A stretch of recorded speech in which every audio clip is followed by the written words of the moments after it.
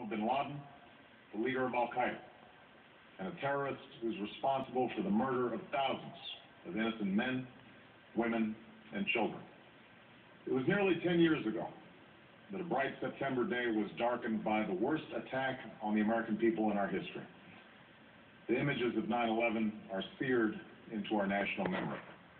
Hijacked planes cutting through a cloudless September sky, the Twin Towers collapsing to the ground, black smoke billowing up from the Pentagon, the wreckage of Flight 93 in Shanksville, Pennsylvania, where the actions of heroic citizens saved even more heartbreak and destruction.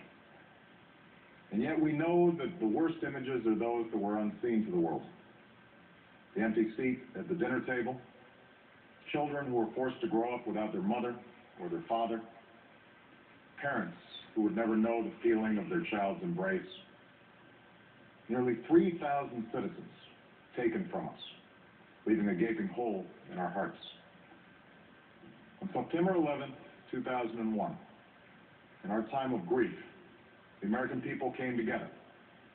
We offered our neighbors a hand, and we offered the wounded our blood. We reaffirmed our ties to each other and our love of community and country. On that day, no matter where we came from, what God we prayed to, or what race or ethnicity we were united as one American family. We were also united in our resolve to protect our nation and to bring those who committed this vicious attack to justice. We quickly learned that the 9/11 attacks were carried out by Al-Qaeda, an organization headed by Osama Bin Laden, which had openly declared war on the United States and was committed to killing innocents in our country and around the globe. And so we went to war against Al-Qaeda to protect our citizens, our friends, and our allies. Over the last 10 years, thanks to the tireless and heroic work of our military and our counterterrorism professionals, we've made great strides in that effort. We've disrupted terrorist attacks and strengthened our homeland defense. In Afghanistan, we removed the Taliban government, which had given bin Laden and Al-Qaeda safe haven and support. And around the globe, we've worked with our friends and allies to capture or kill scores of Al-Qaeda terrorists, including several who were a part of the 9/11 plot. Yet, Osama bin Laden avoided capture and escaped across the Afghan border into Pakistan. Meanwhile, Al-Qaeda continued to operate from along that border and operate through its affiliates across the world. And so shortly after taking office, I directed Leon Panetta, the director of the CIA, to make the killing or capture of bin Laden the top priority of our war against Al-Qaeda, even as we continued our broader efforts to disrupt, dismantle, and defeat his network. Then, last August, after years of painstaking work by our intelligence community, I was briefed on a possible lead to bin Laden. It was far from certain, and it took many months to run this thread to ground. I met repeatedly with my national security team as we developed more information about the possibility that we had located bin Laden hiding within a compound deep inside Pakistan. And finally, last week, I determined that we had enough intelligence to take action and authorized an operation to get Osama bin Laden and bring him to justice. Today, at my direction, the United States launched a targeted operation against that compound in Abbottabad, Pakistan. A small team of Americans carried out the operation with extraordinary courage and capability. No Americans were harmed. They took care to avoid civilian casualties. After a firefight, they killed Osama bin Laden and took custody of his body. For over 2 decades, bin Laden has been Al-Qaeda's leader and symbol, and has continued to plot attacks against our country and our friends and allies. The death of bin Laden marks the most significant achievement to date in our nation's effort to defeat Al-Qaeda. Yet his death does not mark the end of our effort.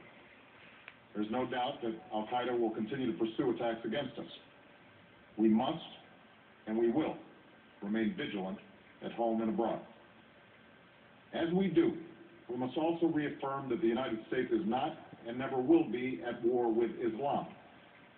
I've made clear, just as President Bush did shortly after 9/11, that our war is not against Islam. Bin Laden was not a Muslim leader.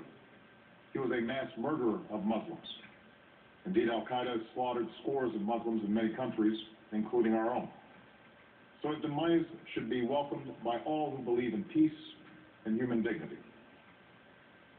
Over the years, I've repeatedly made clear that we would take action within Pakistan if we knew where bin Laden was. That is what we've done. But it's important to note that our counterterrorism cooperation with Pakistan helped lead us to bin Laden and the compound where he was hiding. Indeed, bin Laden had declared war against Pakistan as well and ordered attacks against the Pakistani people. Tonight, I called President Zardari, and my team has also spoken with their Pakistani counterparts. They agree that this is a good and historic day for both of our nations. And going forward, it is essential that Pakistan continue to join us in the fight against al-Qaeda and its affiliates. The American people did not choose this fight. It came to our shores and started with the senseless slaughter of our citizens.